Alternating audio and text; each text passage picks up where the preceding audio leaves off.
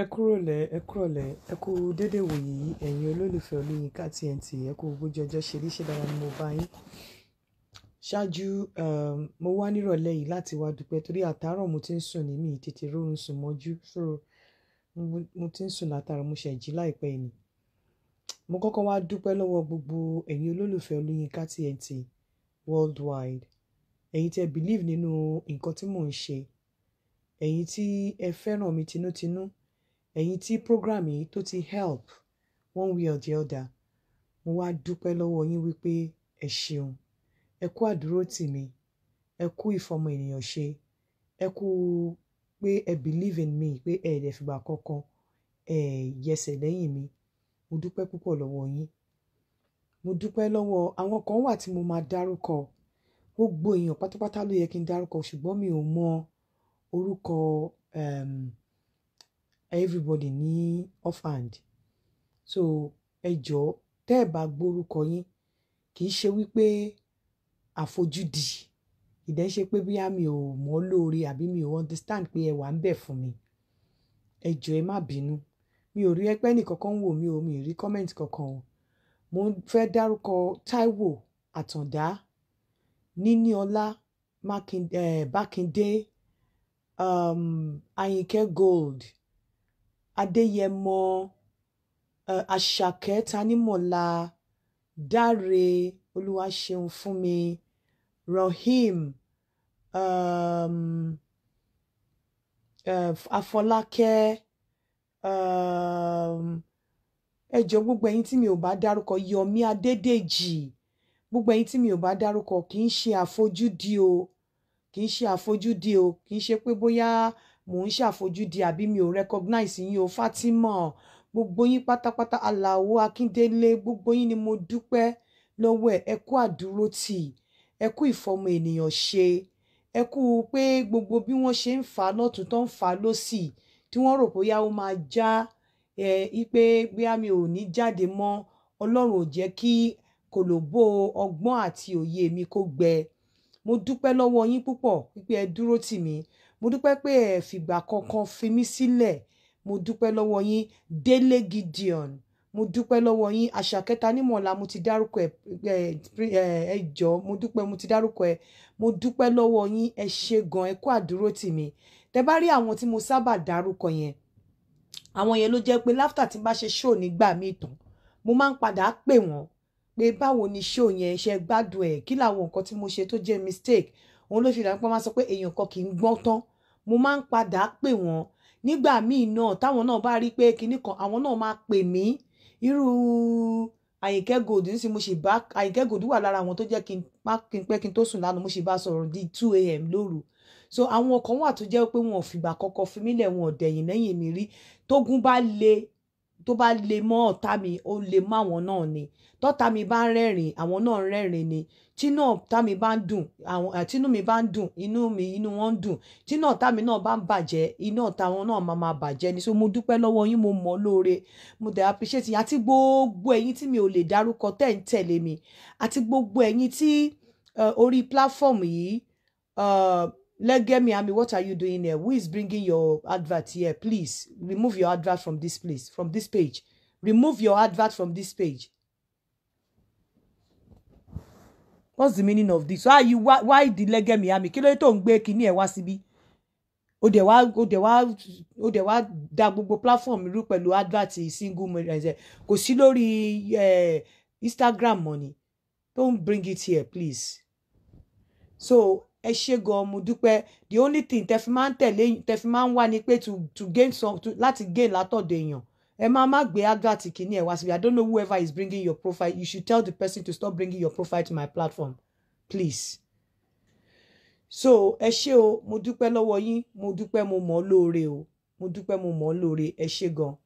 Fún gbogbo ẹ̀yin tí ẹ ń criticize mi náà, gbogbo ẹ̀yin tí ẹ ń wò pé ká fa ìdè yìí já, gbogbo ẹ̀yin tí ẹ ń wò pé ọ̀rọ̀ ẹnu yín àti èpè yín àti ọ̀rọ̀ yín máa break TNT, àwọn èèyàn máa unfollow ẹ̀. Mo dúpẹ́ lọ́wọ́ yín torí pé honestly ẹ ṣe mí lóore. Ẹ ṣe mí lóore ju ibi tẹ́ ẹ ṣe mí lọ. Orí TikTok gbogbo iṣẹ́ mi ló kún bẹ́ẹ̀ èmélòó ni mò ń lọ sórí TikTok àfi táwọn àbúrò mi bá wá fà mí pé kí n máa bọ̀ lórí TikTok otherwise mi ò kí ń lọ síbẹ̀ mo lówó ń bẹ̀ tí mi ti gbà lórí TikTok otherwise mi ò ń lọ síbẹ̀ so but àwọn èèyàn ń lọ wọ́n á lọ bú mi báwọn èèyàn bá ṣe ń bú mi àwọn tó rò pé wọ́n ń bú mi fún wọ́n máa wá mi rí wọ́n wá wo platform mi wọ́n á bẹ̀rẹ̀ sí ní follow mi gbogbo wa lè sùn ká kọrí síbì kan náà in tí àwọn ọlọ́pọlọ dúdú rò pé nonsense ló ń sọ àwọn tí ọpọlọ wọn pé tán bá wá bíbáyìí wọ́n á rí sense nínú nonsense ó ní wọn ṣe má tẹ̀lé mi ó ní mo ṣe máa ń gbàdúrà pé gbogbo ẹ̀yin tẹ́ ń criticize mi gbogbo ẹ̀yin tẹ́ ń bú mi gbogbo ẹ̀yin tẹ́ ń ṣépè kí Ọlọ́run kó túbọ̀ máa bá mi fún yín ní agbára torí tẹ́ ẹ̀ bá bú mi tẹ́ ẹ̀ bá sọ̀rọ̀ mi mọ́ àwọn èèyàn ò ní wá mi mọ́ to be quite honest on a more serious note tẹ́ ẹ̀ bá sọ̀rọ̀ mi mọ́ àwọn èèyàn ò ní fẹ́ mọ̀ nípa mi so ẹ̀yin náà mo dúpẹ́ lọ́wọ́ yín torí ọpẹ́lọpẹ́ yín ẹ wà lára àwọn ẹ wà lára success history mi ẹ wà lára àwọn tó tà mí ẹ wà lára àwọn tí wọ́n polówó mi ẹ wà lára àwọn tí ẹ jẹ́ kí àwọn èèyàn mọ̀ dáadáa nípa mi ọpẹ́lọpẹ́ àṣebí Mr. Wálé Adénúgà ṣeré kan nígbà kan wọ́n ní ọpẹ́lọpẹ́ àṣebí ọpẹ́lọpẹ́ àṣebí ọpẹ́lọpẹ́ ẹ̀yin ẹlẹ́nu jáwáyà ọpẹ́lọpẹ́ ẹ̀yin ẹlẹ́nu màrímà sọ ọpẹ́lọpẹ́ ẹ̀yin ẹlẹ́nu ẹ̀gàn ẹ̀yin ẹlẹ́nu ẹ̀tàn ọpẹ́lọpẹ́ ẹ̀yin onílara ẹ wà lára àwọn tó gbé mi lénìí mo dúpẹ́ lọ́wọ́ yín God bless you agbára tẹ́ fi máa agbára ìlara agbára tí a fi ń gan ènìyàn agbára tí a kì í fi ń rí nǹkan tó da nínú nǹkan tó mẹ́lẹ̀kejì ń ṣe èyí tí Ọlọ́run ẹ̀mí mọ́ ti fi sínú ayé yín kò ní jẹ́ kó kúrò á jẹ́ kó máa dàgbà sí nínú ayé yín á jẹ́ kó máa gbèrò sí nínú ayé yín torí tírú yín ò bá sí ní máa ti àwọn èèyàn lọ síbi ire wọn so agbára ẹ̀gàn agbára ẹ̀tanú agbára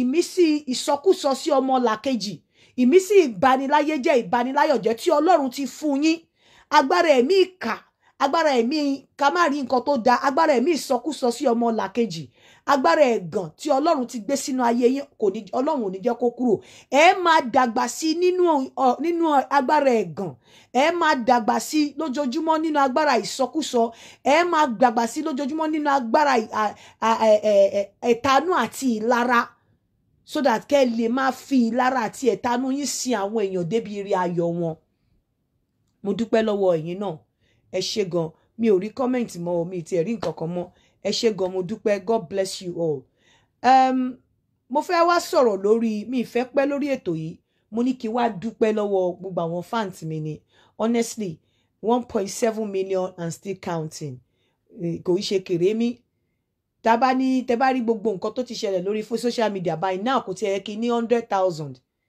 gbogbo àwọn tó drag mi lórí social media yìí wọn ò dàgbà sí bó ṣe ni wọ́n drag mi tó bó ṣe ni wọ́n bú mi tó bó ṣe ní àwọn ní kíní kan tó wọn ò grow sí ẹlòmíì ní page 5 ẹlòmíì ní 6 tó bá pa gbogbo 6 yẹn pọ̀ wọn ò tó ẹyọ kan mi so mo dúpẹ́ lọ́wọ́ Ọlọ́run mo dúpẹ́ lọ́wọ́ Ọlọ́run mo dẹ̀ dúpẹ́ lọ́wọ́ ẹ̀yin fans mo dúpẹ́ lọ́wọ́ ẹ̀yin ọpọlọ pípé tẹ́ ẹ̀ ń fi ọpọlọ àti inú kan àti ẹ̀mí bá mi lọ tẹ́ ẹ mọ̀ wípé in tí mò ń sọ kò ń ṣe àhesọ kì í dẹ̀ ń ṣe àtijẹ tẹ́ mọ̀ pé òótọ́ ọ̀rọ̀ ni mò ń sọ mo dúpẹ́ lọ́wọ́ yín òótọ́ ò ní tán nínú ilé yín àwọn ọmọ tí náà ò ní pàdé alápèdá ní múlẹ̀ ti wèrè ní kúkẹ́ tó kú wá ní faragbàrùn ní kú láàbọ̀ torí pé àwọ̀ tí kìnìún àbí kíní kan bá wáyé ló máa ń bá sọ̀run ní kú láàbọ̀ ní dá láàbọ̀ ara Ọlọ́run á bá mi dúró tì yín ẹ ṣé gan mo dúpẹ́ lọ́wọ́ yín mo wá fẹ́ sọ nǹkan kan lórí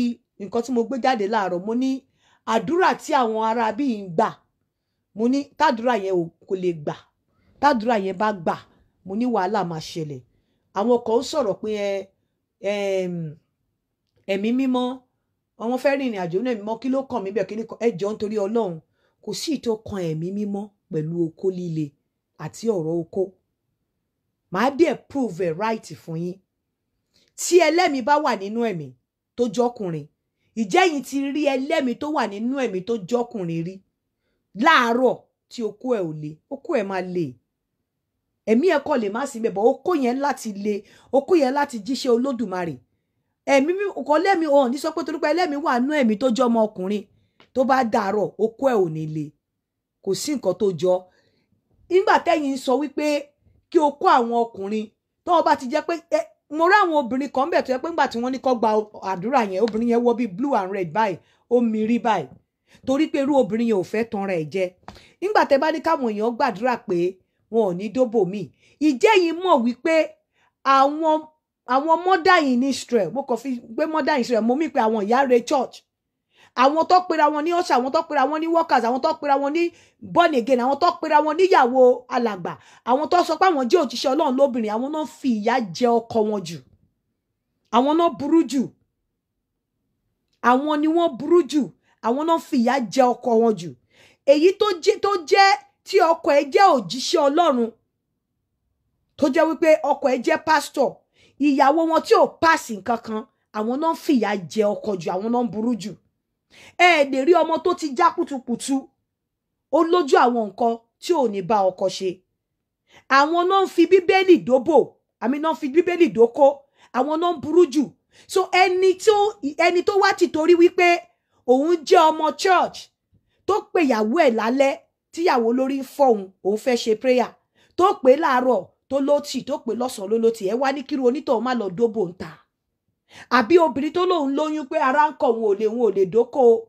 kí ọkọ ẹ̀ má lọ dóbò ń ta ó ní mo ṣe sọ wípé àdúrà yẹn ó máa ba ilé ayé jẹ́ ju pé ó máa tún ilé ayé ṣe lọ ìwọ obìnrin tó bá dúró tó bá sọ wípé ilé ẹ̀ ò ní di ilé onílé máa sọ pé àmì but ìwọ fúnra rẹ ló máa fi tó bá fẹ́ kí ilé ẹ̀ di ilé onílé ìwọ̀nba ló máa ṣe pinpin mọ́ ọkọ ẹ̀ lọ́rùn mọ́ ìwọ̀nba ló máa ṣọ́ fóònù ẹ̀ mọ́ ìwọ̀nba ló máa ṣọ́ ìrìn ẹsẹ̀ pé kó má jáde mọ́ torí wípé tẹ́ ẹ bá ti ń ṣọ́rìn ẹsẹ̀ wọn jù tẹ́ ti ń ṣọ́ wọn jù tó jẹ́ pé avenue tó fi lè gbà tílé òfin ní dilé onílé avenue tó fi lè gbà tó òfin ní padà máa sunkún nínú ilé avenue tó lè gbà tó òfin ní padà máa wà lonely nínú ilé tó o bá ti block gbogbo avenue yẹn ó máa padà sunkún nínú ilé ni kí làwọn avenue yẹn avenue pé kí wọ́n máa lọ síta lọ máa pàjẹ díẹ̀díẹ̀ tó bá sì wà ní ojú èjì ẹ̀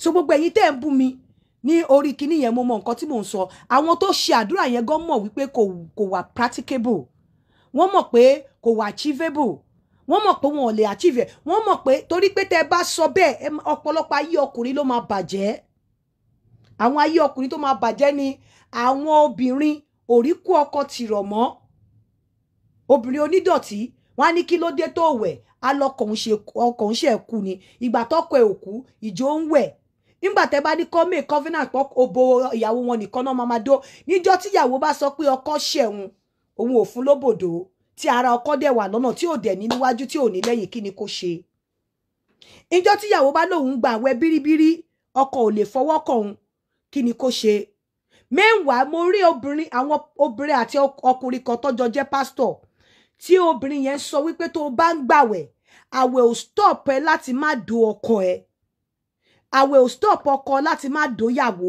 mo rí ni wọ́n sẹ̀ǹdẹ̀ sí mi mo ní mo ti rí tẹ́lẹ̀ mi ní láti sọ̀rọ̀ nípa ẹ̀ so ìgbà tẹ́ bá ní kó máa ṣàdúrà nínú church pé òbò mi nìkan èmi nìkan ọlọ́run kìíní kò lè ṣẹlẹ̀ ọlọ́run bí ènìyàn kan lọ́lọ́run rí nítorí ọ̀pọ̀lọpọ̀ tó ń gba àdúrà yẹn gan nínú church yẹn mo lè bet life mi pé ẹlòmíì ṣe kúrò lórí òbò ẹlòmíì ti ní appointment òbò míì tó ń lọ dó tí ó appointment tí ò gbúdọ̀ fail tó jẹ́ pé ọ̀pọ̀lọpọ̀ nínú wọn gan bóyá wọ́n ti rẹja dídín wọ́n ti ràgbín wọ́n ti oríṣiríṣi fún ọmọ yẹn ò ní time pé kí wọ́n dóra wọn nígbà tí wọ́n ṣe máa dóra wọn bóyá irú èní lẹ́yìn wọ́n á ṣàdúrà nírú àná pé wọn ò ní lọ àdúrà yẹn ìgbà tẹ́ ń gbà yẹn ọ̀pọ̀lọpọ̀ ọkùnrin tó wà níbẹ̀ á máa direct ẹ̀ sí ẹni pé ọlọ́run Adébóyè kó fìyà jẹ wọn ò ní direct ẹ̀ sára wọn ṣe bí ẹ̀ mọ nǹkan tó ń sọ jáde lẹ́nu torí pé kò wà fixable kò possible tó bá possible ẹ rí pé àwọn oríṣiríṣi àwọn ọkùnrin mo wo show kan ọkọ àtìyàwó wọ́n á máa jà láàrin oṣù kan wọ́n á máa jà lẹ́ẹ̀mẹrin wọ́n á dẹ̀ máa kó ẹjọ́ lọ sí ọ̀dọ̀ pásítọ̀ á máa sọ fún wọn pé kí ló ṣẹlẹ̀ the same ẹjọ́ náà rà wọ́n á parí ẹ̀ lẹ́nìí tó bá tún lọ tó bá máa fi di 2 days after wọ́n á tún lọ wọ́n á tún bẹ̀rẹ̀ sí ní jà kí ló ń fàjà wọn òun ni wípé ó kó ọkọ òdìdé láti dóyàwó ẹ̀ wọn ò dẹ̀ nílè sọrú yẹn lójú pásítọ̀ pé ẹ wá bàbá nígbà tọkọ mi fẹ́ dó mi kò má rí ọ̀nà òbò mi wọ gbogbo ìgbà tó bá ti ní kó wọlé ṣe máa lókù ẹ̀ ń rọ̀ wọn ò ní lè sọ yẹn lójú pastor meanwhile obìnrin dẹ̀ ń go through ẹ̀ obìnrin yóò wá ní mọ̀ wípé okó ọkọ tí ò ṣiṣẹ́ kò ń ṣe tẹ́ṣọ ló ń dààmú ọkọ o kì í ṣe nǹkan kan ju wípé torí wípé kò níbì kankan láti tẹsẹ̀ lọ test ẹ̀ àti rí àwọn ọkùnrin tó wá bá mi tán láwọn fẹ́ ra nǹkan jẹ̀díjẹ̀dí nǹkan mo ní má lo jẹ̀díjẹ̀dí ṣó ní girlfriend olóhùn ní mo ní lọ wó bòdó ń ta kó lọ test ẹ̀ kó tó wá bá mi kí tó describe kí tó sọ fún ẹ pé kó lọ ra oògùn tó máa lò kọ́kọ́ lọ wò bóyá bí okó ẹ̀ ò ṣe ṣiṣẹ́ nu ilé ni ò ṣe ṣiṣẹ́ ń ta wọn náà ti ń kẹ́ ṣú ọ̀ má ní mo ṣú advice mo lè sọ fún ẹ nìyẹn kọ́kọ́ lọ wò ná okó tó o ní kò ṣiṣẹ́ nu ilé yẹn ṣó o ní girlfriend tó bá lọ wéyàn tó máa dó kó wò bóyá ọ̀pọ̀lọpọ̀ wọn nínú 10 tó wá bá mi mo fọlọ́run bá ṣẹlẹ́rìí 8 máa padà wá bá mi pé àǹtí Yínká ẹ ṣé o àṣé nǹkan tó ń ṣe mí nìyẹn 8 máa padà wá bá mi wípé àǹtí Yínká ẹ ṣé nǹkan tó ń ṣe mí nìyẹn mo déta báyìí mo dó ṣégeṣége now how would you tell your pastor pé gbogbo ìgbà tí n bá ti fẹ́ dó ìyàwó mi mo kàn notice pé okó mi ò kí ń le mọ́ nǹkan tó ń bí ìyàwó mi nínú nìyẹn ara ìyàwó mi á dẹ̀ ti wà lọ́nà ṣùgbọ́n mi ò ní lè do nítorí pé okó mi ò ní le ìyàwó dẹ̀kẹ̀rẹ̀ kò lè open up kó sọ bẹ́ẹ̀ fún pastor bẹ́ẹ̀ bá tiẹ̀ open up fún pastor mo fi Ọlọ́run bá ṣẹlẹ́rìí kò sí pastor tẹ́ open up fún ó mọ solution to the problem o ó mọ̀ pé nǹkan tó ń ṣe yín nìyẹn o ó lè ní kẹ́ wá gbàgbára ẹ̀mí mímọ́ wọ́n lè ní evil spirit títí wàá nulẹ̀ yín kó wá yálé yín sí mímọ́ wọ́n lè ní kẹ́ lọ lo kinní kan ogun àgbo jẹ̀díjẹ̀dí pastor mọ̀ pé jẹ̀díjẹ̀dí ò ṣe yín wọ́n mọ̀ pé jẹ̀díjẹ̀dí ò ṣe yín wọ́n mọ̀ pé ẹ̀ lárùn wọ́n mọ̀ àwọn gan mọ̀ pé the same ọ̀pọ̀lọpọ̀ yín tẹ́ máa lọ ń bá pastor lórí ọ̀rọ̀ yẹn the same àrùn tó ń ṣe pastor ń ṣe yín pastor ti dá ọgbọ́n sí bẹ́ẹ̀ kò lè gbẹ́nu wọn èèyàn kan send message sí mi nírọ̀lẹ́ yìí ó ní pastor lòun ó lóun like nǹkan tí mo ṣe síta láàárọ̀ ó ní kí n jọ ó lóun fẹ́ jọ ìṣàbáríkòlò ó ní pastor lòun ó ní àwọn ó ní nǹkan tí mo sọ ó ní tòótọ́ ló ń ṣùgbọ́n kò gbẹnu àwọn láti sọ fún àwọn táwọn jọ wà nínú church láti fi wàásù fún wọn ó ní ṣùgbọ́n tòótọ́ ni ó ní bóun ṣe wà yìí òun fẹ́ jọ ìṣàbáríkòlò ọ̀pọ̀lọpọ̀ àwọn pastor yóò ṣe déédéé mọ́ nínú ilé nítorí pé wọ́n fi ọ̀rọ̀ Bethlehem àti ọ̀rọ̀ Jerusalem wọ́n fi tanra wọn jẹ ọ̀pọ̀lọpọ̀ wọn ẹ̀mí èṣù kan ló ń lò wọ́n kì í ṣe ayé ló ń ṣe wọ́n ò need the deliverance the only deliverance tí wọ́n need ó ní òbò gbọdẹ ló máa deliver wọn òbò tó máa re-energize wọn òbò wo ló máa deliver wọn òbò tó máa ginger wọn again tó máa jẹ́ kí wọ́n gbà lórí kíní again òbò tó máa rí ní tó máa ṣe deliverance wọn òbò ló máa deliver wọn from wàhálà tí wọ́n kó sí so tí n bá ń sọ̀rọ̀ mo máa ń sọ fún yín pé ẹ lọ find the fact ẹ lọ fúnrara yín ẹ lọ ṣe research kò síbi tírú yẹn máa ti ṣẹlẹ̀ tí obìnrin ò ní máa ké gbàǹjarè kò sí ọ̀pọ̀lọpọ̀ ẹ̀yin pastors mélòó làwọn obìnrin máa ń lè open up fún pé ọkọ mi ò dómi dáadáa ló fàjà tẹ́ bá dẹ̀ kó ìjà 10 tó ṣẹlẹ̀ nínú ilé 6 nínú ẹ̀ àìlèdóra ẹni ni honestly ìsídà kò jẹ́ wípé obìnrin ti kọ̀kọ̀kọ̀ fún ọkùnrin àsìkò tó bá fẹ́ láti gbé òun fẹ́ dóko ara ọkùnrin fúnra rẹ̀ ò ní le ìsídà kò jẹ́ wípé obìnrin ò tiẹ̀ ń kọ̀ fọ́kùnrin but ó ti wá jẹ́ okó yẹn ti wá rí òbò yẹn sí finish tó bá ti wá ní kí wọ́n dóra wọn tó bá kù díẹ̀ kọkùnrin wọnú òbò báyìí ó máa dàtọwọ́ ẹ̀ lẹ́ni ẹ ní 2 minutes ọ̀pọ̀lọpọ̀ ọkùnrin tẹ ní 2 minutes ní 2 minutes kọ́ anxiety kò sí anxiety mọ́ kò sí sensitivity mọ́ kò dẹ̀ sọ́gbọ́n tẹ́ lè dá sí má foko mi dáná ò ní kú ojú ẹ̀ ò ní ríbi kan ló máa mú ìsídà kọ́kọ́ ẹ fẹ́ yàwó mi àbí kó jẹ́ kó máa ṣeré ẹ̀ láti re-energize ara ẹ̀ kó kọ́ máa advice ẹ̀ pé kó máa lo condom otherwise ìjà á máa pọ̀ nínú ilé ẹ̀ẹ́dẹ̀ nílé sọ fún pastor so gbogbo ẹ̀yin tẹ́ ń bú mi tẹ́ bá ru ọpọlọ yín ẹ mọ̀ wípé mo mọ̀ nǹkan tí mò ń sọ pé ọ̀pọ̀lọpọ̀ ẹ̀yin tẹ́ jẹ́ pastor mrs àbí tẹ́ jẹ́ pastor ọkùnrin mélòó ni àárín ìgbéyàwó tẹ́ bá wọn dá sí ìjà tẹ́ bá wọn dá sí mélòó ló open up fún yín wípé ọkọ mi ò lè dómi ló fa wàhálà mélòó lọkùnrin tó open up fún yín wípé kò fún mi lóbòdó ló fa wàhálà wọn ò kí ń lè sọ irú ọ̀dọ́ ti wà yìí wọ́n ti máa ń sọ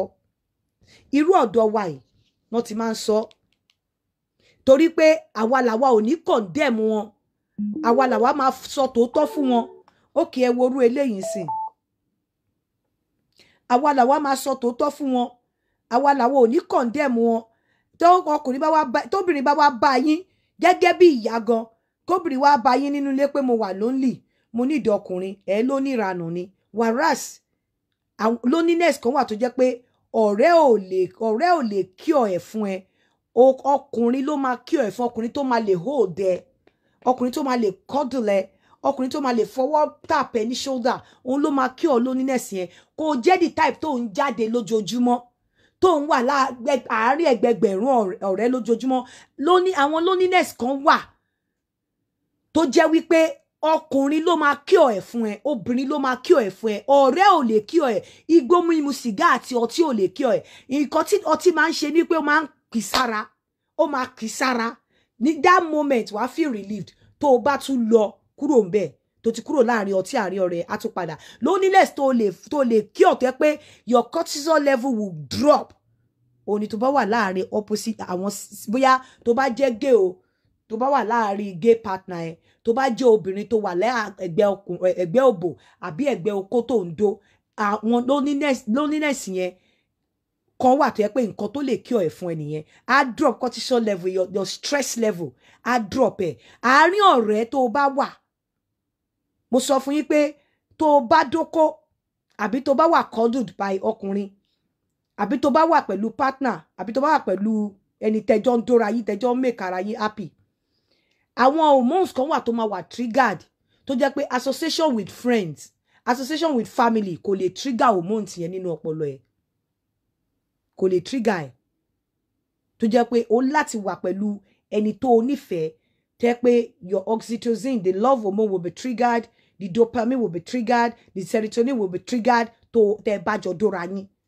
tẹ́ bá jọ cuddle lára yín the love hormone which is the oxytocin will be triggered tẹ́ bá jọ cuddle lára yín dé stage kan tó jẹ́ pé ara move ara ìwọ move ara ọkùnrin move the bond hormones the love hormones máa wà trigger tẹ́ bá dóra yín tẹ́ bóyá ọkùnrin release ìwọ náà release àwọn neurotransmitters àwọn kìíní tó wà nínú ọpọlọ apple máa wà triggered but o lè wà láàrin ọ̀rẹ́ kó wà láàrin ara ǹgbà tó bá dẹ̀ tún wá tó stage kan tí ọkọ àtìyàwó bá ti pẹ́ kíní yẹn ò kí ń wà triggered láàrin ara yín mọ́ even tẹ́ bá jọ ń hold ara yín torí the chemistry ó máa drop ibi tẹ́ bá ń gbé ibi tẹ́ ń gbé ìfẹ́ yín lé á di relationship tó ti wà láàrin àti ọmọ tẹ́ ti jọ bí hello girl I did how are you I'm good about what I think I saw it no checking no sorry love yeah I think I saw it yeah about Christmas gift okay you've bought yours okay you don't need to remind us we know we do it every year so we're going to do it this year don't worry what I don't know you should tell me because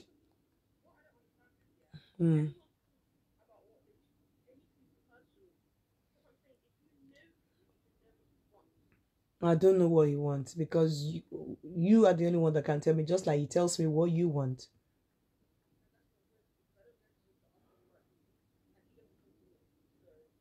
Okay, don't worry, I'll find that out. I'm in the middle of my show now. Can I call you back when I finish my love? All right, love. You okay? All right, then. I say Jay.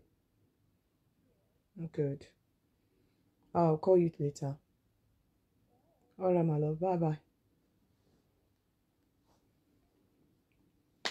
So, ọmọ mi ló pè mí. So bí mo ṣe ń sọ lọ, this is not a matter of encourage or promote infidelity. Kò sí nǹkan tó ń sórí ṣe rí iná ilé lọmọ ẹranko máa yá gbẹ̀yìn. You rather have your man. Ṣé tẹ bá tí ọkùnrin bá ti dàgbà dé stage kan, gbogbo nǹkan tí mo ń sọ yóò ní make sense, kò ní necessary mọ́. Bẹ́ẹ̀ tí ọkùnrin bá ṣì wà ní orí ọwọ́ ẹ̀, kò jẹ́, you rather even have your man intact. Tó bá jẹ́ kí ọkùnrin ṣe nǹkan tó fẹ́ ṣe, nǹkan tó fẹ́ lọ ṣe yẹn, honestly, o lè gbádùn marriage yẹn. I'm telling you. Ẹ gbàgbé nípa born-againism. Àjọ ń tanra wa ni. Born-againism until tí Ọlọ́run bá ti lè sọ àṣẹ kalẹ̀ wípé tí ọkùnrin àti obìnrin bá jọ wà ní inú church kan náà, tó jọ marry under so-called born-againism or church Pentecostal, Ọlọ́run o, gbogbo ìgbà tí ọkùnrin yẹn bá ti rí òbò míì kí okó ẹ̀ má máa le. Ọ gbogbo ìgbà tó bá ti wà lójú òbò míì kí òbò yẹn má là, kí ẹ̀mí mímọ́ látòdì ọ̀run kó fi agbára àti ẹ̀mí vaginismus kó fi mú òbò yẹn, kó òbò yẹn pàdé kó má lè là. Tí ò bá ti síbẹ̀, ẹ ti mọ̀ wípé ẹ̀mí mímọ́, born-againism, ọ̀rọ̀ Ọlọ́run ọ̀tọ̀ ló wà. Ọ̀rọ̀ ilé ayé, nature, ọ̀rọ̀ bá ṣe ń lo ìgbésí ayé, nature ọ̀tọ̀ ló wà. Ọ̀tọ̀ ló wà. Ẹ má dá lúrú pọ̀ mọ́ ṣàpà. So èyí tẹ́ ń bú mi pé kíní kan, mo mọ nǹkan tí mò ń sọ. Kò sí tó kọ wípé otherwise pastor dé ọmọ ọjọ́, ìyẹn ò ní kó má ní anointing, èèyàn kò send kọ́kọ́ sí mi lénìí. Pastor ló ń sọ̀rọ̀ yìí o. And I love the pastor. Kí dẹ̀ ni mo fi love ẹ̀. Mo sì máa play voice note yẹn fún yín. Ẹ jẹ́ kí n play. Mo love pastor yẹn bí. Mo mọ̀ pé a lot of people máa wò pé irú pastor wo lélẹ̀, but tọ́n bá ní pé kí n mú pé èèyàn wà genuine pastor ni.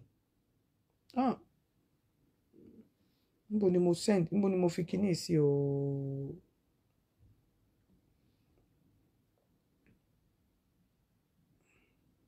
Àbí níbo ló send ẹ̀ sí?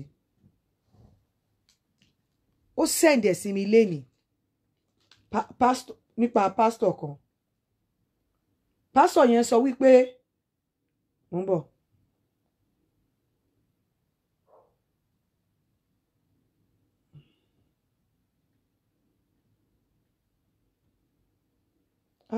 Bó ni wọ́n send ẹ̀ sí mi lénìí náà. Pastor yẹn sọ wípé ní US, èmi ò fọwọ́ sí yẹn o, bọ̀ mo kàn sọ fún yín pé kíní yìí dáa. Ó dẹ̀ send ẹ̀ sí mi lénìí o. Ó sọ̀rọ̀ nípa pastor kan sọ̀rọ̀ ní US pé ó dẹ̀ send ẹ̀ sí mi lénìí o. Anyway, ẹ jẹ́ ká fìyẹn lẹ̀. Ẹ jẹ́ kí n play voice note kan fún yín. Sister Yinka Ikaroma, ìpínlẹ̀ máa mú mẹ́sẹ̀jì yín ẹni kì í ṣe voice note kan tí mo fẹ́. Mo sọ fún yín ẹ̀dá mi náà láti join. Ẹ jọ̀ọ́ mo ní ìdí ọkùnrin tó gbádùn. Mi tí ò bá fẹ́, mo ṣáà ní ìdí ọkùnrin. Ottawa ni mo wà ní Canada. Tó máa wà lọ́tàwà. Mi fẹ́ young guy. Mo fẹ́ láti wíyà 47 upward. Ẹ jọ̀ọ́ Sister Yinka, I don't know. Because nǹkan shooting tí ọkùnrin máa fún ẹ, ẹni tó máa hold ẹ, tó máa kiss ẹ, tó máa caress ẹ, ó yàtọ̀ sí èyí tí just anybody máa fún ẹ. Gbogbo Jésù lọ bá kíní kan. Mo challenge gbogbo ẹ̀yin tẹ́ ń wàásùn. Òjíṣẹ́ Ọlọ́run, ṣé bí nǹkan téèyàn bá rí nínú Bíbélì lẹ máa fi kọ́ àwọn èèyàn. Òjíṣẹ́ Ọlọ́run mélòó, both in Islam and Christianity, ló fẹ́yàwó kan. Èyí tá wá gbọ́ tí ò fẹ́yàwó kan, mélòó nínú wọn la gbọ́ wípé nígbà tó kú kò bójú Ọlọ́run pàdé. Òjíṣẹ́ Ọlọ́run mélòó, even nínú Ifá, nínú Ọ̀rúnmìlà, òjíṣẹ́ mẹ́rin mélòó ló fẹ́yàwó kan. Ṣé bẹ́yìn náà lẹ sọ pé bó ṣe wà látètè kọ́ ṣe ó ń bẹ nísìn, kí ló dé tẹ́ ṣe máa ń dorí ọ̀rọ̀ Ọlọ́run pọlẹ̀? Mi ò sọ pé dandan ni kéèyàn fẹ́yàwó méjì, bọ́ ẹ má jẹ́ ká tanra wa. tí ó pẹ́ kó tó yé mi náà mo ṣe research yẹn débẹ̀ ni ó pẹ́ kó tó yé mi bóyá tó bá jẹ́ pé ó tètè yé mi náà mi bá tètè gbọ́n kò sí ọkùnrin kan ẹ gbàgbé ẹ̀ tí ò bá ní fẹ́ yàwó méjì mi sọ pé tó bá ti lágbára yàwó méjì má fẹ́ bọ̀ kò sí bó ṣe fẹ́ survive lórí òbò kan tó bá tí ọ̀rọ̀ religion àbí society ó lè máa fi rí pé àwọn celebrity yẹn nígbà míì marriage wọn máa ń tètè dàrú nítorí pé èyí tí ó bá fẹ́ já nínú wọn tó bá fẹ́ já nínú wọn tó fẹ́ dóbò míì all eyes máa ń wà on them ìgbà tí wọn ò bá rí ibi tó lè ṣe sí mọ́ wọn á ta gidi sí àwọn wèrè tó ń dẹ̀ ti kọ sí àwọn obìnrin wọn lórí wípé kò gbúdọ̀ ṣe àwọn náà ní I can't stand a cheating man we have to you cannot stand a cheating man you have left a cheating man to go and marry who ṣẹ́ni tó padà lọ fẹ́ yẹn ò ní cheat ẹ rí pé àwọn marriage àwọn celebrities wàhálà máa àfi tó bá fẹ́ ya wèrè nínú wọn torí pé wọ́n ti máa ń ní orí wọn wípé ọkọ tí mo fẹ́ yìí o èmi nìkan ni tí ò dẹ̀ yẹ kó rí bẹ́ẹ̀ kò sí bọ́kùnrin kankan I stand to be corrected ọkùnrin lè survive láti má níyàwó méjì yes tó bá fẹ́ níyàwó méjì tó bá lágbára ẹ̀ tó bá ka ẹ̀ láyà torí wàhálà obìnrin kan gan wàhálà ni so tó bá jẹ́ the type tó bá fẹ́ níyàwó méjì 100% but kò sí ọkùnrin tó wà below 60 tó wà below 55 tó máa sọ wípé òun fẹ́ survive lórí òbò obìnrin kan kò sí so gbogbo ẹ̀yin tẹ́ ń bú mi pé mo ní believe wọn ẹ̀yin náà mọ̀ pé òfútù fẹ́ tòyìnbó olú irọ́ ni pé believe yẹn irọ́ ni ẹ mọ̀ pé irọ́ ni ẹ mọ̀ pé believe tẹ́ ń sọ yẹn kò sí nǹkan tó jọ ẹ mọ̀ pé irọ́ ni kò sí nǹkan tó jọ believe tẹ́ sọ yẹn pé kò lè work àfi tẹ́ bá fẹ́ bayé ọkùnrin yẹn jẹ́ ọ̀pọ̀lọpọ̀ àwọn ọkùnrin ló máa wá ń bá mi Aunty Yinka I need kinní kan I cannot do anything with my wife again I'm ashamed I'm kinní kan if you cannot do anything with your wife again before you start using herbs before you start using any oògùn amókòlè lọ try níbòmíì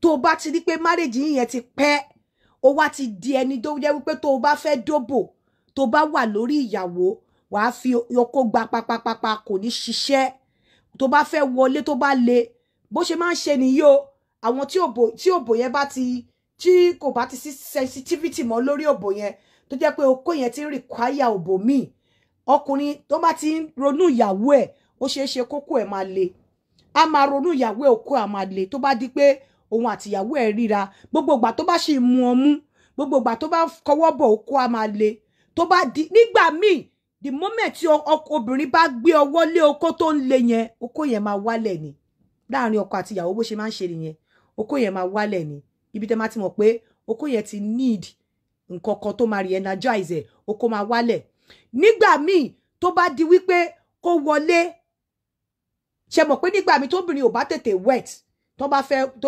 ọkùnrin bá fẹ́ penetrate tóbìnrin ò tètè wet á sì máa struggle pé kó máa fi rin ojú ẹ̀ bóyá wetness yẹn á lè ba okó yẹn á wọlé ibi tó bá ti ń forí ojú ẹ̀ yẹn okó máa wálẹ̀ padà bó ṣe máa ń ṣẹlẹ̀ láàrin ọkọ àti ìyàwó nìyẹn ní ọ̀pọ̀lọpọ̀ ìgbà nígbà míì tó bá manage tí okó wọlé tó bá máa fi trust lẹ́ẹ̀mejì ó lọ ó bọ̀ báyìí á rí wípé kò lè rìnrìn àjò yẹn mọ́ bó ṣe máa ń ṣe láàrin wọn nìyẹn so gbogbo ẹ̀yin ọkùnrin tẹ́ wá ń bá mi tó bá ti mọ̀ wípé ìwà ó ti pẹ́ ó dẹ̀ ti ń ṣẹlẹ̀ sí ẹ ó ti rí pé number one tí ó kó ẹ̀ bá le gan nígbà mi ọ̀pọ̀lọpọ̀ tó kó wọn bá le nígbà mi tó bá rí ìyàwó wọn kó máa wálẹ̀ kò tẹ́ ṣe pé wọn ò nífẹ̀ẹ́ ìyàwó wọn wàláì wọ́n nífẹ̀ẹ́ ìyàwó wọn 100%.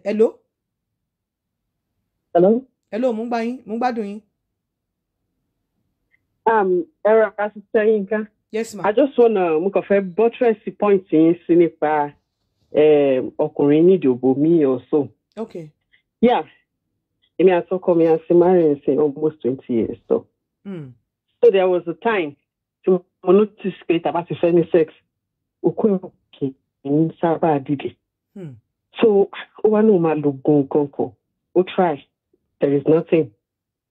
So I now detect pé bí taban sọ̀rọ̀ nípa àwọn ẹni tó ti, let me say, cheat rí pẹ̀lú wọn kankan. So I always make fun of it. Oko ẹ̀ máa sáré máa le. Ṣé o ti yẹn? Oko ẹ̀ máa sáré máa le. Then I started introducing sex club and all that. Yes. Sex killer introduce. Killer introduce. Mo introduce sex club. Okay, sex club. Okay. Yeah. I didn't say I don't want to do that. But I said, let's go to sex club. So he said, okay. So we'll book a vacation. And I surprised him. We went there. So but I did there. Oh my God. Though we didn't have sex there, sex, but last week we used to go maybe after 3 months or 4 months in a parafin. Ẹ̀yin tẹ́ fẹ́ delay yín mú nìyẹn. Wàláì, ẹ̀yin gogo lẹ ní marriage. Now we are trying to do threesome and in a parafin. Èmi go tin bá rántí zeal tó ń ṣẹlẹ̀. Ní sex club yẹn. Sex club yẹn. Obo tí yín gan máa show mi. Exact. Ẹ̀yin gan lẹ ní marriage. Ẹ̀yin lẹ fẹ́ delay yín mú. Bí ẹ̀mejì láti lọ. Ní chance láti ní sex níbẹ̀. But the way tó kó ẹ̀ ṣe le. Kí làwọn nǹkan tẹ́ rí ńbẹ̀ tó jẹ́ kókó wọn le? Kí làwọn nǹkan tẹ́ rí ńbẹ̀? Àwọn obìnrin míì tán bára wọn ṣeré. Ọkọ wọn máa jókòó àfà bí like 1 meter away tó máa wò wọ́n. Ṣé yẹn obìnrin mi a máa bá ara ẹ̀ ṣeré, a máa wò àwọn tó ń ṣe bonding because wọ́n ní oríṣiríṣi room, wọ́n ní rec room, jack room, so different kind of stuff ló ń ṣe níbẹ̀ tó jẹ́ pé I can't explain. Orí èèyàn máa dìde ni. Wọ́n ní tub. And again, the first time, I won't lie to you, mo jẹ́ kí ó touch another woman. Even I was the one to money, and he make you move. And he said, oh, you want to join us? Lady, yes. But she was join one. Oh, they asked politely. If she only touch, she only touch Okototo. Money, yes, we game. And the just share everybody. But any boyfriend wants to do with female. And then bye. See you all the time. Oh, that day. Oh, no. She was relaxing by about to send me sexy by. Because of my sorry. Because of me. Because of me, Kuni. Ọmọ àlè ni o ọmọ yẹn báwo ló ṣe bá sọ̀rọ̀ ó dẹ̀ gbọ́yàn ọyọ ẹ̀rí kólóbó irọ́ ni ó fẹ́ dóbó ni ọyọ ẹ̀rí kólóbó báyìí máa ní èmi gan gbádùn ọyàn yẹn. ọ̀rọ̀ yẹn náà máa kọ́kọ́ sọ tó bá ti ń rántí kinní yẹn oko wọn ti ń le ni wọ́n wá máa sọ̀rọ̀ yẹn pé àwọn máa dàbí pé mẹ́mórì kinní kan oko wọn ti ń le kinní yẹn máa wà lọ́pọ̀lọpọ̀ ẹ̀yin gan lẹ fẹ́ di marriage yẹn mú. oko ẹ̀ máa le gan àwa le so that moment máa sáré mọ́wọ́ ẹ̀ pé ó yá touch me so àwa aṣáà sọ̀rọ̀ ìyẹn àmọ́ máa jìjọ àjíjọ máa. nǹkan tó wà lórí wọn nìyẹn oko wọn máa lé ni. So mo realize pé it help ṣòye ẹni tó bá fẹ́ kó gbọ́ but it works for me 100%. It works for me and now I'm planning threesome 2 women and him and it's game and I'm game. I love it. I love it. I want to watch it. How many years let's marry? We talk about our fantasy. How many years let's marry? Fantasy. Oh my God, 20 next year. Wàláì marriage yẹn kò lè dàrú láyé. Bọ́kọ yín dẹ̀ ṣe wà yẹn. Bọ́kọ yín ṣe wà yẹn kò lè dá lọ dóbò níta mọ́. Nǹkan táwọn èèyàn mọ̀ kò lè dá lọ dóbò níta mọ́ because nǹkan tó fẹ́ lẹ ti fún yẹn. Àfihàn ẹ jẹ́ tún sọ one thing fún yín tí mo notice pé he likes it but kò mọ bó ṣe fẹ́ approach mi mọ̀ páwo obìnrin mọ̀ bó ṣe fẹ́ approach mi. Tí bá ti notice pé bóyá ó ní relationship àbí nǹkan kan ní tàbí ó fẹ́ lọ jí wọn dókó padà wá nǹkan kan. Ó máa wá rí pé mi kì í bá àjàdá moment àbí tí bá mọ̀ máa sílẹ̀ mi tẹ̀ kì í ṣe anything because we use the same password and everything. Màá wá rọra ṣe bí pé mi ò mọ̀. So tó bá ti di pé ó ti ṣe eléyìí tó fẹ́ padà wá. Báwo wá ni ṣọ́mọ náà lọ́yàn? Ṣó ní kinní ńlá? He doesn't want to kò fẹ́ talk about it but ṣe rí lálẹ́ yẹn ó máa fẹ́ dùn mí pa. Pẹ̀lú nǹkan tí mo béèrè yẹn. Mo ti wá notice pé so tó bá ti ṣe bẹ́ẹ̀ yẹn we'll talk about it. Gbogbo ẹ̀yin àfi bíbélì dóko òbò yìí sì máa di òbò aṣálẹ̀. Òbò mi ilẹ̀ máa fi jí òpó sínú ilé o mi ilé fọ́kọ mi sílẹ̀ láyé lọ́dọ́bò ń ta padà wálé gbé sórí wá dó mi I don't care. Now irú bí ọkọ yìí ṣe wà yẹn irújọ́ tó bá ti ní wọ́n mọ̀ yìí ó ga ó rí mo ṣe mọ́ mú yẹn kẹ́tì mọ̀ pókó ẹ̀ tí ń lé ó fẹ́ dóbò.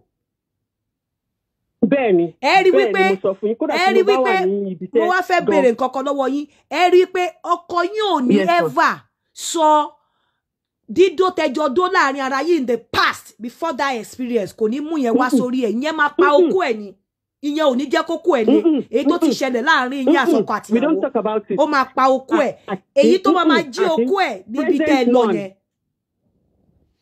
ẹ tún wá mọ̀ ní pé ó tún first date a máa lọ síbẹ̀ ọkọ mi ò gbàgbé date yẹn láyé ó máa wá ń sọ máa ní òun feel guilty pé ó yẹ bí mo fẹ́ kóun dómi ní ibibẹ̀ mo ní no mo ní nǹkan tí mo fẹ́ gangan mo ti achieve ẹ̀ ó ní are you sure mo ní àní mo ti achieve ẹ̀ sẹ́ẹ̀ ó dómi débi pé èmi gan mò ń wò pé ọ̀gbẹ́ni ó ti tó gbogbo abẹnú fẹ́ kan mí pa ṣe ó ti yẹ yín bẹ́ẹ̀ yẹn then I have mo ní fantasy kan we will now talk about fantasy wa nígbà tá a wà ní sex club yẹn that was the third time tá a máa lọ so I want to talk about fantasy I meet another family ní ibẹ̀ so àwọn yẹn náà wọ́n ti rí wa tẹ́lẹ̀ pé so àwa náà ṣe tún meet wọn ni so we're now sitting there everybody and talk about fantasy so ìyẹn wá ní òun ò lè gbà kẹ́lòmíì bá ìyàwó òun sùn but òun lè gbà kí wọ́n bá ìyàwó òun ṣeré mo ní nǹkan tèmi láìkì òun ni pé kí ọkọ mi kó máa bá ẹlòmíì sùn kí máa pèsè fún mo láìkì ṣẹ́rí tí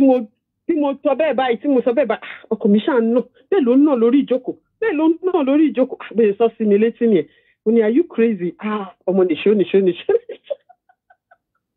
so mo mọ̀ nǹkan tí mo fẹ́ ni tí mo dẹ̀ mọ̀ pé tí a bá ṣe ó máa boost moral àti tèmi náà láti lè because ìgbà mímì ní parọ́ fún yín ó máa ń ṣú obìnrin náà. Apart from that sexually obìnrin tí ò bá ní fantasy tí ò bá gbé sórí àbí kó rírú nǹkan tẹ́ ń sọ yìí ó ṣe ọkọ ẹ̀ ò ní gbádùn ẹ̀ torí ordinary ni ara wọn máa ń tètè sú oko wọn ní nǹkan tó máa gún wọn lábẹ́rẹ́ gidi.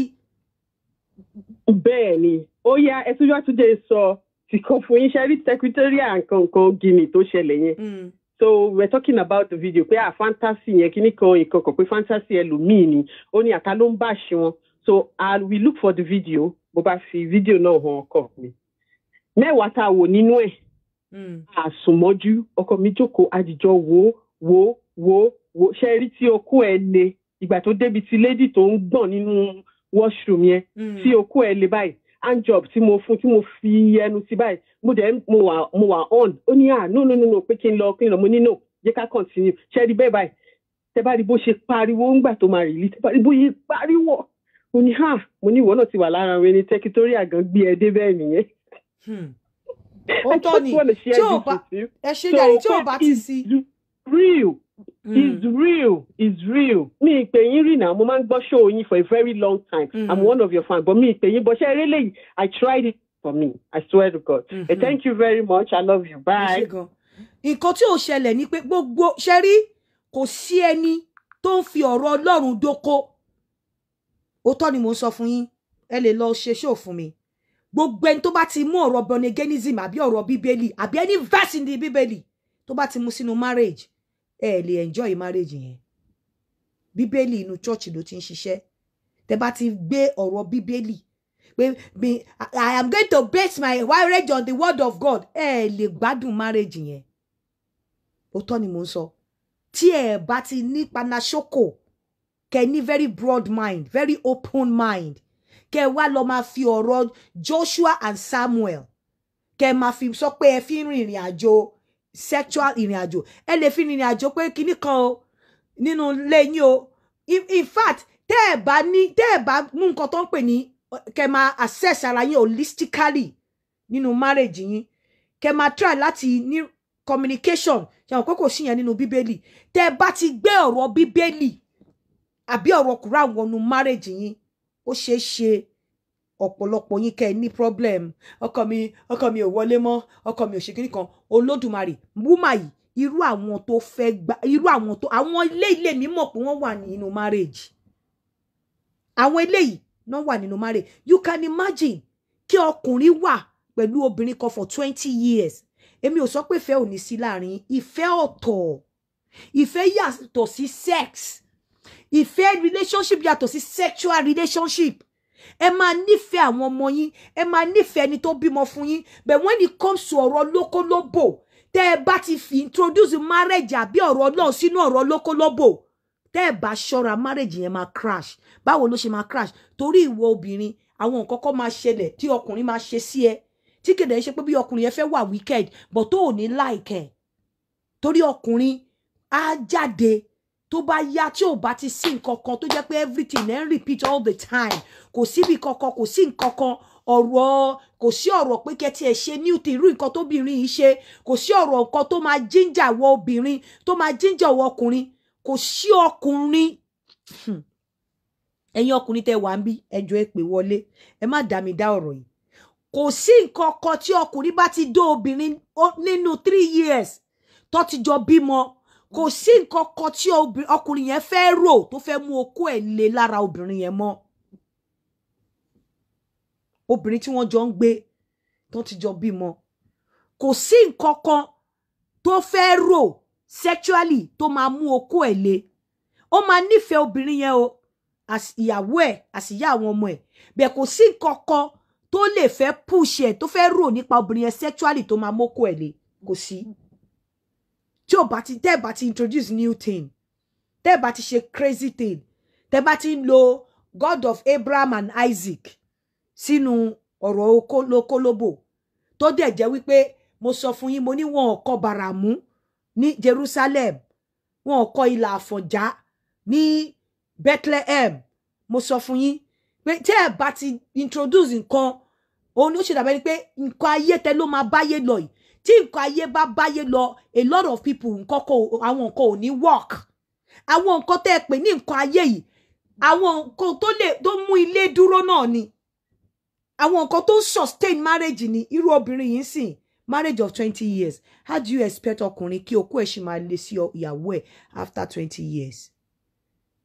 Gbogbo nook and cranny inú òbò ìyàwó ẹ̀ ló ti mọ̀. Tí ò bá sí new thing, tí ò bá sí fantasy, tí ò bá sí nǹkan míì tó máa ṣe, báwo lẹ ṣe fẹ́ kókó ẹ̀ máa le? Ọ̀rọ̀ Joshua sáàmù mélòó lẹ fẹ́ kà tó kó ẹ̀ máa fi le? Orin Solomon mélòó lẹ fẹ́ kà tó kó ẹ̀ máa fi le? Àwọn bàbá lukuwaku bàbá wa tó fẹ́ yàwó mẹ́ta ẹ̀rọ bóyá wọn rò ó ní mo ṣe like doctrine Islam. Mo lè má like ọ̀pọ̀lọpọ̀ bó ṣe ń ṣe ẹ̀sìn yẹn, but mo like doctrine wọn because wọn ò kí ń tanra wọn.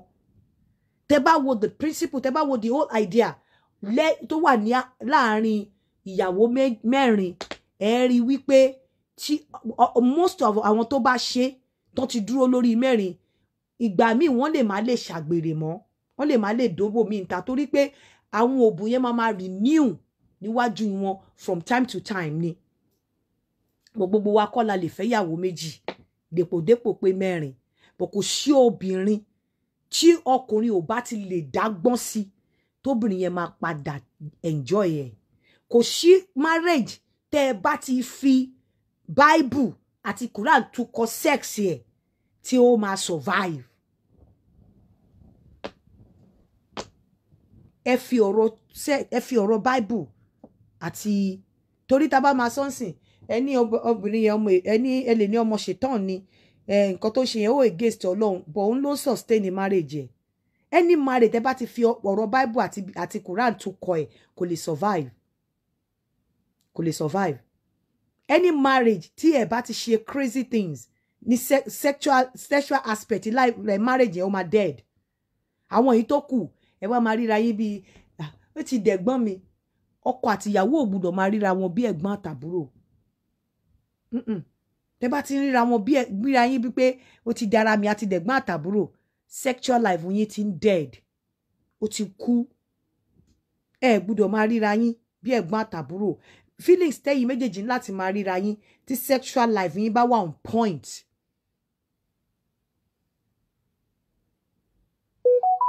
Well, I'm not saying you're not Olushola Olarewaju. Nobody is saying you're not doing well with your wife. But gbogbo yín ẹ máa ń fẹ́ try láti rubbish nǹkan téèyàn sọ. I'm not saying you're not doing well with your wife. You can be doing well with your wife, but sexually, for once okay pé the way they should do well from the very first time is the way you are doing well now. Tell me that.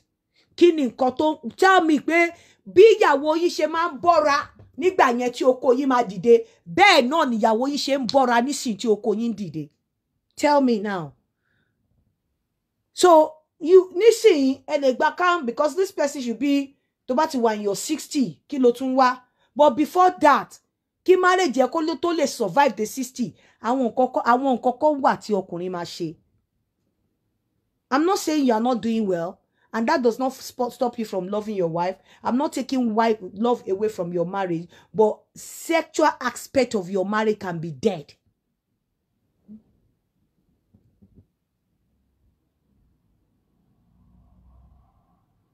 Yeah. Sexual aspect of your marriage. And when you think you are doing well, it's not you. They must and do well. Show be and do well. Because after 30 years, kí ló fẹ́ ṣàkẹ́ lórí òbò yẹn tí ò bá sí fantasy sọ fún mi. Ẹ má jẹ́ ká tọ́ra wa, I know what I'm talking about. After 30 years, kí ló fẹ́ ṣàkẹ́ lórí òbò tí ò bá sí fantasy. After 30 years. Because ọ̀pọ̀lọpọ̀ you say the marriage that is based in the kingdom of God, that kò sí tó kan lọ́hùn pẹ̀lú ìrìn àjò sex in marriage. Kò sí tó kan Bible. Kò sí tó kan Quran. Kò sí tó kan akọmọ̀nà. Akọmọ̀nà is akọmọ̀nà. Tó máa ń sọ every December 31st. Tó máa ń sọ wọ New Year. Kò sí tó kan Bible pẹ̀lú. Kò sí tó kan Quran. Kò sí tó. When it comes to sex in marriage, kò kan Bíbélì. Kò kan Bíbélì. And that is it. Pé most of you, they man judge àwọn pastor. Wọ́n ṣe kíní kan. Kò sí tó kan lọ́hùn. Sexual aspect man is different from pé ó jẹ́ pastor àbó jẹ́ olùdásílẹ̀. Kò sí tó kan lọ́hùn àbí ìpè ẹ̀ pẹ̀lú oko. Ìpè ò ní pé kókó má wùwà tó fẹ́ wù. Ìpè ò sọ wípé kí pastor má lọ sí sex club. Tó bá rí pé oko òun ti ń kú. Ìpè ò sọ pé kó má lè mú ìyàwó ẹ̀ lọ sí sex club. Bible ò sọ pé kí pastor kó má lè express ara sexually. Àbúrò rántí mi lénìí. Ó kàn máa yọ sí mi bí ìgbà tí Jésù dé lóru ni. Ó ga o. Mi tí kú mo ṣì wà láyé. Báwo ni màámi ńkọ́? Ṣé àlàáfíà náà ṣọ́ wà dáadáa? Gbé mi ńkọ́? Ẹ̀gbọ́n oṣù mẹ́ta ńkọ́? Ẹ̀gbọ́n oṣù mẹ́ta kíní nìkan ló máa ń béèrè mi ọmọ mi. Ọmọ mi nìyẹn o. Mi ò rán mi lẹ́yìn tó kù ọmọ mi nìyẹn. Báwo ni iṣẹ́ ńkọ́? Everything wà okay. Mo kàn wà ní aṣìwà níbi tá wà. Yeah, but they are trying to sort us out though. Àmì Ọlọ́run. They are fine. They are doing fine. They are doing well. They are doing well. God bless you, my sister. Ó ṣé gan, mo dúpẹ́ o. Èmi náà máa return kan. Èmi náà máa return kan. One of these days, wá wá kí mi. Lágbára Ọlọ́run. I'll be expecting. All right, then. God bless you. All right, lovely. Yeah, bye. Bye. Àwọn àbúrò mi kan bá ti pè mí, àyà mi máa ń já. Ṣé kò yẹ pé nǹkan fẹ́ ṣẹlẹ̀ sí mi o? So bí mo ṣe ń sọ lọ, mi ò try láti water down wàásù tó ṣe, bẹ́ẹ̀ mo kàn ń sọ wípé it's not gonna work in an ideal marriage setting, and to the fẹ́ kí marriage yẹ kó really work, kí sexual aspect of your life kó wà alive, tí kò ṣe pé kó wà dead, forget it, it's not gonna work. Àwọn nǹkan kan wà for it can work láàrin 65 and above, because nígbà yẹn àwọn gan ti ń wálé. But for a marriage of 10 years, for crying out loud, when you start praying that kind of prayers, ẹ fẹ́ punish ọkùnrin ni, ẹ fẹ́ bà ayé ọkùnrin jẹ́ ni, because kò sí nǹkan kan tó ń trigger okó ọkùnrin lára obìnrin mọ́ after the first 3 years of marriage. Kò sí gbogbo dẹ̀dẹ̀ torí kiss yẹn ó máa become become every time lẹ́ máa jọ máa kiss, kò sí pattern, the same pattern ni, the same pattern of your word, ẹ̀dẹ̀ tún jọ ń gbé, tẹ́ ẹ̀ bá tiẹ̀ jọ gbé, ẹ tẹ̀ sì lè ní prolong kìíní bẹ́ẹ̀ yẹn. bó ẹjọ́ ń gbé kò sí nǹkan kan tó fẹ́ trigger nǹkan kan mọ́ ẹ má jẹ́ ká tanra wa.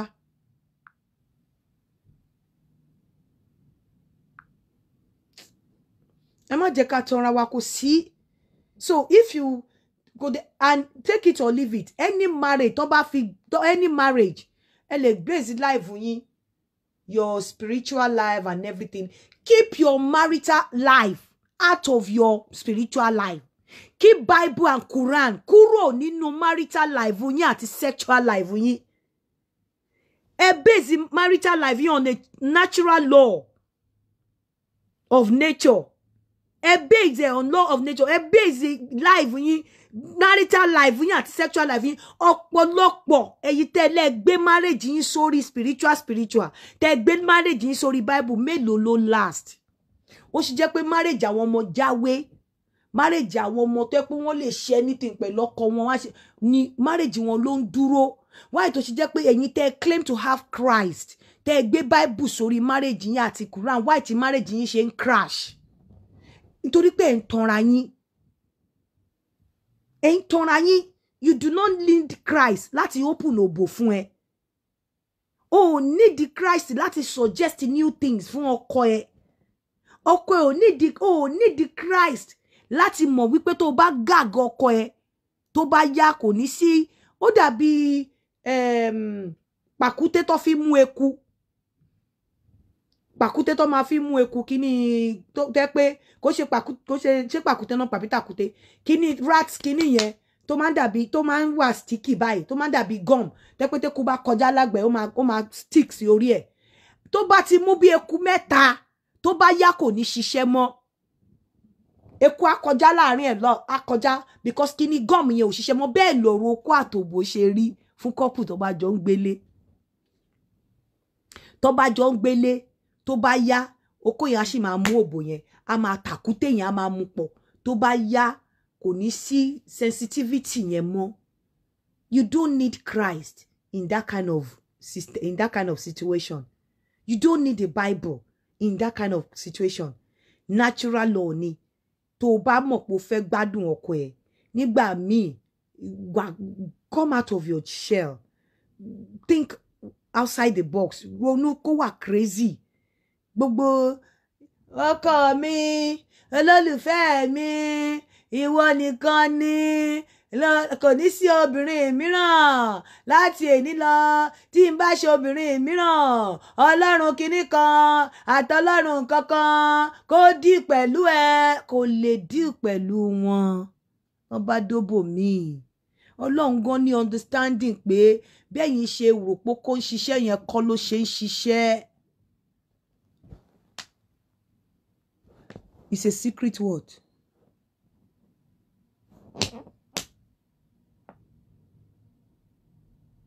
God bless you. I have been married for 12 years, and the catalyst that speed up our sexual powers is a secret I had away from my wife. Otherwise, I wouldn't be able to perform a level she wants. That is it. I don't even need to know the catalyst. Keep it to yourself. But mo le ronú, but you don't need to even say it here. Men must have a joker. Tó máa fi máa pé sí ibì kan. Otherwise, a marriage of after 3 years, kò sí nǹkan kan tó fẹ́ ṣàkókò ọkùnrin lára obìnrin yẹn mọ́. Kò sí mọ́. Tó bá wù ẹ́ kó lọ sí fùrọ̀. Tó bá wù ẹ́ kó lọ sí òbò. Ìwọ tó máa múra tẹ́lẹ̀ tí wàá spray fan. Ẹ máa spray ara yín fan. Tọkùnrin bá kọjá lẹ́gbẹ̀ẹ́ á kiss ara yín wá ṣe gbogbo ẹ̀. After a while, o bá spray kó lọ lo the best perfume in the world kó tiẹ̀ rí ẹ mọ́. Kì í dẹ́ ṣe pé kò love ẹ. Magnet yẹn ti ń yọ. Magnet yẹn ó ti ń slack. Magnet yẹn ò mú mọ́. Kò sí nǹkan tó mú mọ́ ń bẹ̀. Kò mú mọ́.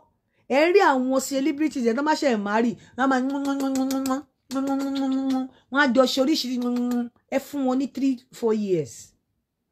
Gbogbo ìbẹ̀rẹ̀ yẹn ẹ fún wọn 3-4 years kan wá tún wá ṣe ká orí. Ẹ fún wọn 3-4 years. Tó bá survive ẹ̀. Tó bá wá survive ẹ̀ kẹ́ tó tún ní wọn kó tó máa ṣe yẹn ó ti di after tí ọkùnrin yẹn bá pé 60.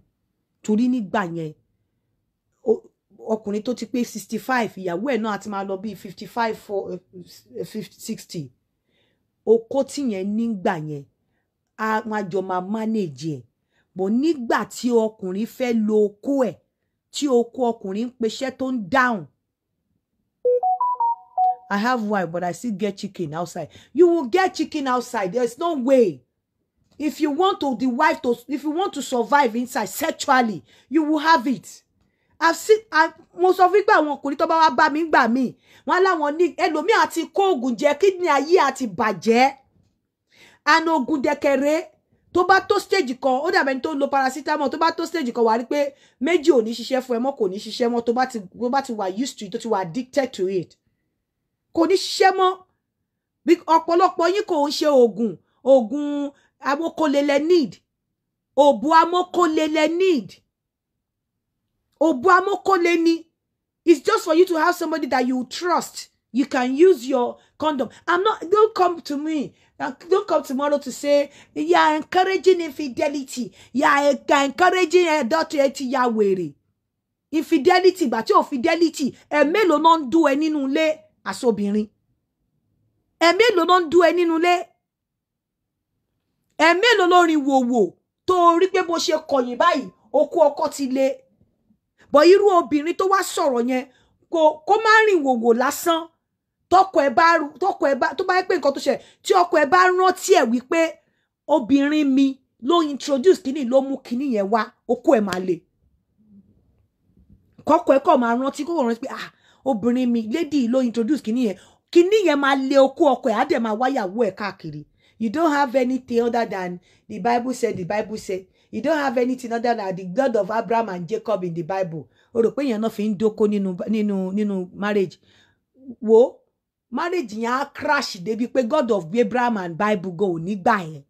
That is why most of you, when you go back to your pastors, wọn ò mọ nǹkan tó ń ṣẹlẹ̀. They don't even know where to start from. They don't know what to tell you. They don't know how to advise you because you are not telling them the truth. You can't tell them the truth, but that is the truth. Tí o tẹ́ bá ti fi Bible, keep Bible and Quran out of your sexual life nínú ilé. Be crazy with your sexual life. Be crazy. Do new things. Try new things. Do crazy things. Tí memory ẹ máa wà very ó máa linger ó máa wà nínú ọpọlọ ọkọ for a very long time. When you are not doing new things in your marriage and you keep Bible akomono Quran to keep in sexual life of your marriage. Gbàgbé ẹ̀, marriage yẹn máa wà boring sọ́kùnrin yẹn. Ó máa wà boring. O wá kò rí pé ọ̀pọ̀lọpọ̀ yín máa ní ọkọ mi lè má fọwọ́ kàn mí lọ́dún kan. Kí ló fẹ́ fọwọ́ kàn ẹ́ fún? Kò sí nǹkan kan tó níhùn lára ẹ̀ mọ́ náà. Kí ló fẹ́ fọwọ́ kàn? Kí ló fẹ́ dó ẹ lọ́dún kan fún after ọdún kan? Kí ló níhùn lára ẹ̀ tó fẹ́ dó? Kí ni nǹkan tó think about yourself. Think about it yourself. Kí ló níhùn lára ẹ̀? Àti ẹ̀gbọ́n àwọn míì tó máa rí pé ìdí wọn ti ń sọ̀kalẹ̀ tí wọ́n á lọ ṣèdí. Mo subscribe sí yẹn o. Àwọn tó bá nílò self-esteem but tó máa lọ ṣèdí. Nǹkan yẹn níhùn náà. Ọkọ ẹ ti fẹ́ra yín fún ọdún méjì. Ẹ dẹ̀ jọ ń dóra yín on the same bed, under the same roof. Kí ló níhùn lára ẹ̀ tó fi máa padà wá bá ẹ? Ẹ dẹ̀ jọ ń gbé pọ̀. Ask yourself. Gbogbo ẹ̀yin obìnrin tí wọ́n pati, kí ló níhùn lára yín? Kí ló níhùn ní sexual life yín nínú marriage? Kí ni nǹkan tẹ́ feel wípé tọkọ bá kúrò nílé ó máa lè rò nípa yín tó máa lè jẹ́ kójú okó ẹ̀ le? Ask yourself this question. Kí lẹ rò pé ọkọ mi kí ló dé tí ó ṣe kí lẹ rò? The same bra, the same orí bed, the same pátá, the same style, the same itan ló ń rí, the same fùrọ̀ ló ń rí, the same ọmú ló ń rí. Kí ló wá níhùn tó fi máa wá máa sọ pé ó máa do yín? Kí ló níhùn lára yín? Kí ló níhùn nínú atmosphere yín? Kí ni nǹkan tẹ́ ẹ ṣe tó jẹ́ pé a máa rántí báyìí a máa wò pé bàbá ńlá wèrè ní gẹ́ẹ̀ yóò gbádùn nǹkan tí mo rí yẹn lásán. Kí ló níhùn? Kí ló níhùn? I used to have a captain. I'm not going to mention his name. Ó máa ń ṣe massage nílé ẹ̀. Obìnrin ló máa wá ń ṣe. Tó obìnrin yẹn bá ti ń ṣe, ìyàwó ẹ̀ máa dúró. obìnrin yẹn ló máa sọ bí tí ẹni tó massage yẹn máa touch lára ọkọ ẹ̀, obìnrin yẹn ló máa sọ. Irú àwọn nǹkan báyẹn ó lè jẹ́ kí orí ọkùnrin, ó lè jẹ́ kí okó ọkùnrin máa le lóòrèkóòrè àti òbò obìnrin. Now tell me, as a woman in the house, apart from Bible and Quran, what is new about you? What is new about your sexual life in marriage? Kí ló new? Kí ló fi pé ó lè energize ọkọ ẹ̀ tí ò fi ní pa ẹ́ tì lọ́dún kan kó má dùn ẹ́? Kí ló new lára ẹ̀? Ẹ lè ní kíní kan èmi mo lè má rí ọlá mi for a month. Yeah. Tó bá wù mí, tó bá dẹ̀ wù, mo lè decide láti lọ, because at times when you keep away from each other nígbà míì, ó máa jẹ́ kí marriage yẹn, ó máa jẹ́ kí kíní yẹn kó, ó máa jẹ́ kí relationship yẹn kó. Hello? Hello, ma. Yeah, kí lẹ fẹ́? Hello? Àwọn tó mọ̀ ọ̀rọ̀ sọ gan, wọ́n sọ̀rọ̀ mi ò dá wọn lóhùn. Ká tó máa ní pé ẹni tó sọ̀rọ̀ bẹ́ẹ̀ ni pé wọ́n force ẹ̀ láti sọ̀rọ̀. Kí ló ní? Ẹjọ́ ń gbé pọ̀, ẹjọ́ ń sùn, ẹjọ́ ń jí. Kò sí nǹkan kan tó ń mí sára yín. Kò dẹ̀ sí nǹkan tó new. Ẹ ṣe nǹkan tó crazy. Èmi gan tí bá mọ bí tí sex club wà ní bíbá mo fẹ́ lọ. I want to go. I just want to see what is happening there. Honestly, mo máa wish láti lọ. Má kọ̀ lọ kí n lọ wo nǹkan tó ń ṣẹlẹ̀ ńbẹ̀, kí n lọ tún lọ fi gbàgbára sí. Kí ló ní? Ẹ wá ní as from today kó lè ṣẹlẹ̀. Àdúrà yẹn ò lè gbà. Ó lè ṣẹlẹ̀. Tọkùnrin bá gbarú àdúrà yẹn, okó ẹ̀ máa kú ni. N bá ti ṣe show ìtọ́kẹ́ tún lọ bú mi o. Ẹ mọ̀ pé èmi ò ní pé kéèyàn má bú mi. Ẹ̀yin ọkùnrin tẹ́ wà lórí bí, come and change the style.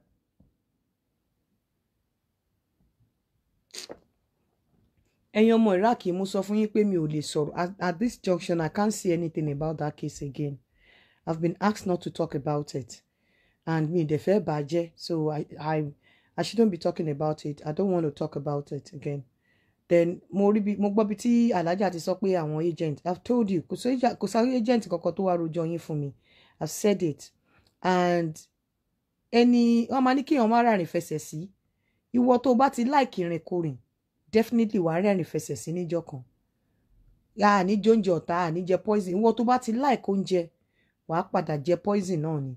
So see no evil, hear no evil. Èmi ò ń rin àárín kò tiẹ̀ kí n wà surprise pé àwọn celebrity máa ń wá sílùú yìí, àwọn èèyàn máa ń wá sí, mélòó lórí mi nínú wọn. Mi ní jẹ̀ síbi tó ń jẹ̀ sí. Mi ò ń lọ, mi ò ń jáde. Mi ò kí ń jáde. So kò sẹ́ni tó bá lóun wá síbí báyìí. So níbo ni Alhaja àti ní àwọn kan tani mo fẹ́ bá sọ̀rọ̀, mi ń jáde, I don't go anywhere. Adéníyì tóun àtìyàwó ẹ̀, mo rí pé òun àtìyàwó ẹ̀ wà London. Ọmọ ìlú mi ni, ọmọ Ìkàrẹ́ ni. Mi ò mọ̀ ẹ̀gbọ́n mi yìí Ọlá ìyá ló jẹ́ kí n mọ̀. Ọmọ ìlú mi ni nígbà tá a jọ sọ̀rọ̀ lórí fún. Bó kò ṣe pé bí mi ò like wọn, mi ò ń jáde. I don't go anywhere. Mi ò ń lọ. Mi ò ń lọ. Ẹnujọ́ mẹ́ta tí Paso wá fún birthday bí Anesti pè mí ti pẹ́ pé àwọn máa invite mi sí kìnìkan, mo rí pé wọ́n gbàgbé mi, ìdẹ̀rọ rán wọn létí. Because ó ṣeé ṣe kí n má ráyè. Tí bá ráyè go, I love my room, I love my house. Ẹ lọ bèrè lọ́wọ́ gbogbo àwọn tó ń wá sí London ibi tó bá ti pàdé mi. Pé ṣé wọ́n ń pàdé mi? Ṣé wọ́n ń rí mi? Mi ò ń ṣe. I'm a very private person. Nǹkan tó mọ́ mi lára kò ń ṣe akọ. Mo ò kí enjoy kí wà níta. Mo máa ń gbádùn inú ilé mi. Mi ò ń wà bored. So àwọn kan wọ́n ní mi ò léèyàn kankan tí mò ń bá ṣọ̀rẹ́ nílùú yìí. Mi ò ń lọ anywhere. Tí bá ń lọ anywhere ni àìmọye àwọn celebrities tó wá bí báyìí náà tí èmi náà máa like ara. Ní rí mi bẹ́ẹ̀. Kì í ṣe pé bóyá mo fi ṣakọ àbí mo dájú wọn lọ àbí mo ní nǹkan tí wọ́n ní, but it's just me. It's just me. Mo take joy láti jókòó sílé mi. So èèyàn dẹ̀ kí ń wà nínú ilé ẹ̀ kó forí rọ́ àbí kó fọrùn rọ́. Partner mi lè sọ tó bá pè lójú oorun pé hello níbo lo wà á sọ fún yín ibi tí mo wà tí n bá wà níbi iṣẹ́ á sọ fún yín pé mo wà níbi iṣẹ́ tí n bá ti kúrò níbi iṣẹ́ tí mo ti délé á sọ fún yín pé ilé ló máa láì bá mi sọ̀rọ̀ ní ilé ni Yínká máa wà ń sìn even àwọn tó jọ̀rọ̀ ẹ̀ wọn gan wọ́n á sọ fún yín pé ilé ni ibi báyìí ni Yínká máa wà ń sìn ibi báyìí ni Yínká máa wà ń sìn mi ò ń lọ káàkiri mi ò fi ṣakọ nǹkan tó ti mọ́ mi lára ni ó dẹ̀ ti mọ́ àwọn ọmọ mi náà ó ti mọ́ wọn lára mi ò I'm not tí alájà sọ ó láwọn èèyàn tiẹ̀ lọ́jọ́ mi ò ń ṣe gbogbo yàmàyàmà yẹn mi ò ń ṣe mi ò léèyàn kọ̀ọ̀kan tí mo tó pè mí jókòó gbogbo àwọn agent níwájú ọlọ́ àti hàn alájà kò sí agent yìí kankan tó sọ̀rọ̀ kankan fún mi mo sọ bó mo ti ráyè àmọ́yé àwọn èèyàn tó máa pè mí fún ẹ̀yin tẹ́ ń send message sí mi tí mo mọ̀ wípé ẹ wà connected máwọn kan lórí Facebook mi ì ní dá yín lóhùn láíláí tó jẹ́ pé ẹni tí mo mọ̀ pé wà connected pẹ̀lú ẹni tí mi ìfẹ́ bá ṣe láyé mi ni mi ì ní dá ṣe mí o but mi ì ní dá yín lóhùn mo ti rí message ẹ when can we talk please I want to talk to mi ì ní bá ẹ sọ̀rọ̀ torí ẹni tí mo rí pé òun bá ṣe tí mo sì rí pé mi ì ní bá ẹ sọ̀rọ̀ mi ì ní dá yín lẹ má wulẹ̀ come to me don't talk to me I don't want to talk to you mi ò ṣe mí but torí pé ni tí mo sì máa ń rí pé bóyá o máa ń comment I don't want to have anything to do with that person and neither do I want to have anything to do with anyone around the person so mi ní bẹ́ẹ̀ sọ̀rọ̀ gbogbo mo rí gbogbo kinní yẹn but mi ní bẹ́ẹ̀ sọ̀rọ̀ o bá pè látẹ̀ní dọ́là tó bá need anything lọ́wọ́ mi go another place because it's not going to happen from me and if you have to give me if you want to give me anything I don't need it leave it give it to another person mo ò ní gbà torí pé tí n bá ti sọ pé ó dàbọ̀ torí onítọ̀ mi ò lè bá ṣe mọ́ tó máa fi kú láyé mi kò sí nǹkan tó fẹ́ ṣe tí mo fẹ́ bá ṣe mọ́ kó láì kó máa gbéyàn mọ́ra kó gbé kò sí nǹkan tó fẹ́ ṣe mi lè bá ṣe mọ́ láyé tó bá sọ orúkọ ẹ̀ lẹ́tí mi gan mo máa fẹ́ pick ó máa goose people máa mú mi ìfẹ́ gbọ́ so anyone around her mi ìfẹ́ ní nǹkan bá wọn ṣe láyé